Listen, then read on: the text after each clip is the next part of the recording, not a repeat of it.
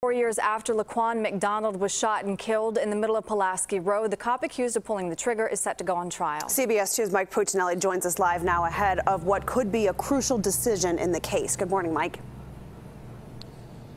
Hi, and the decision is whether to grant a motion by the defense to have that trial moved out of Cook County. What do we want? Justice. When do we want it? Now. What do we want?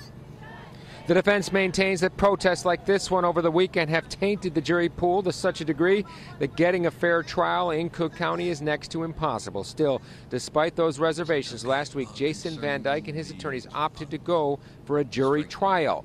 Now a panel made up of 8 women and 4 men will sit in judgment of the veteran cop who shot Laquan McDonald 16 times back in October of 2014. And CBS 2 legal analyst Irv Miller says the judge is highly unlikely to allow the trial to be moved.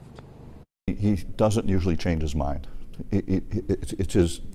He's somewhat predictable, and he would not have gone through the time-consuming process of picking a jury if he knew then what he was going to do. Now, since it is unlikely that Judge Gahn will allow the venue to be changed in this case, Miller says it is highly likely that opening statements will happen today in just a matter of hours here at 26th in California.